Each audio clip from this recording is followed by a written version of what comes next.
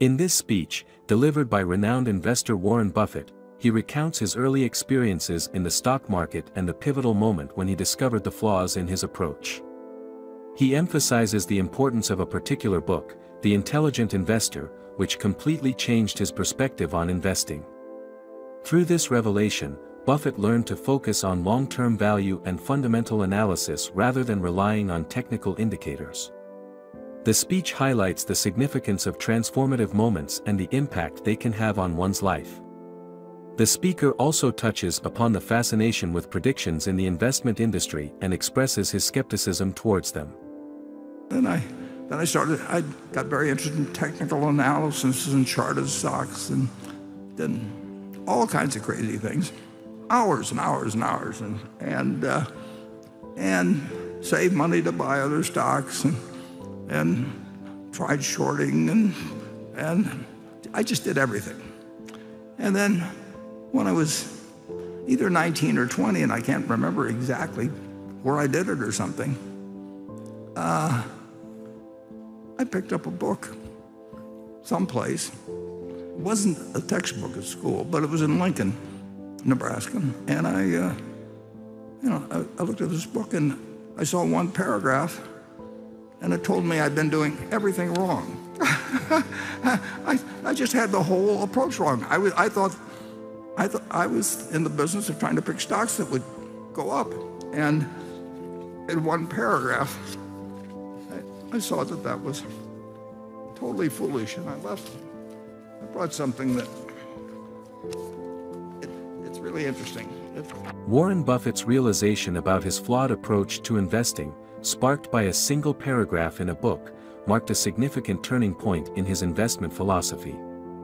It highlights the shift from trying to pick winning stocks based on short-term price movements to a more strategic and long-term value investing strategy. This story underscores the importance of continuous learning and the ability to adapt and evolve in any field, including investing. Let's put up, what do we call this chart? I don't think we, oh, here we are, yeah. Let's put up illusion 1.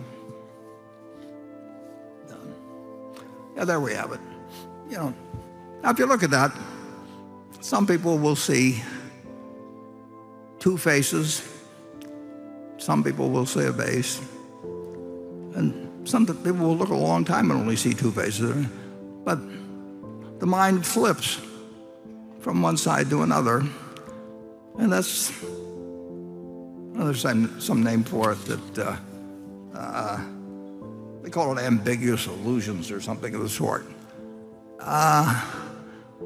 There's other things that talk about aha moments, or in the old comic strips with Popeye, Wimpy would have a little balloon over his head and the light bulb would go on. There's this point where all of a sudden you see something you haven't seen. Well, it took me, I had an illusion that I was looking at, we'll say in that one, two phases. Let's go to the one labeled 2.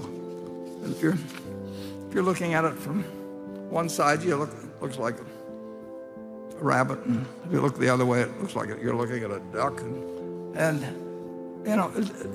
the mind is a very funny place, and I think people call it an apperceptive mass when you have all kinds of things going on in your mind, and they go on for years, and they sit there and get lost, and then all of a sudden, you see something different than what you were seeing before. Now, it took me in stocks, which I was intensely interested in. I had a decent IQ, and I was reading and thinking, and it was important to me to make some money on it. I had every motivation in the world. And then I read a paragraph, actually, in Chapter 8, I think it was, of The Intelligent Investor. And it told me that I wasn't looking at the duck, I was looking, now it was the rabbit, whatever it may be. And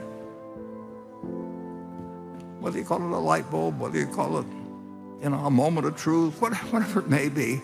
And that happened to me in Lincoln. I mean, it changed my life. If I hadn't read that book, I don't know how long I would have gone on looking for head and shoulders formations and 200-day moving averages and the odd-lot ratios and a zillion things. And I love that kind of stuff, except it was the wrong stuff I was looking at. And I've had that happen, and Charlie's had it happen, I'm sure. Warren Buffett talks about illusions and how they can lead to transformative moments in our thinking. He shares an example of a visual illusion with two faces and a vase, as well as an experience in his investment career where a moment of realization changed his approach to investing.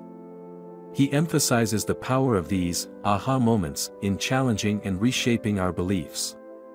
I will tell you what changed my own life on investing. I started investing when I was 11. I first started reading about it. I believe in reading everything in sight, and first started reading about it when I was probably 6 or 7 years old. But for about 8 years, I wandered around with technical analysis and doing all kinds of things. And then I read a book called The Intelligent Investor. And I did that when I was 19 down at the University of Nebraska. And I would say that if you absorb the lessons of The Intelligent Investor, mainly, and I wrote a foreword and I recommended particularly chapters 8 and 20, that you will not behave like a lemming, and you may do very well compared to the lemmings.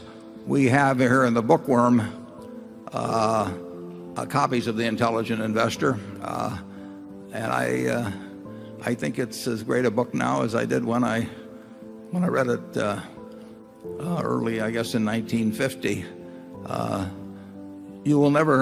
You can't get a bad result if you follow the lessons of Ben Graham taught in that book.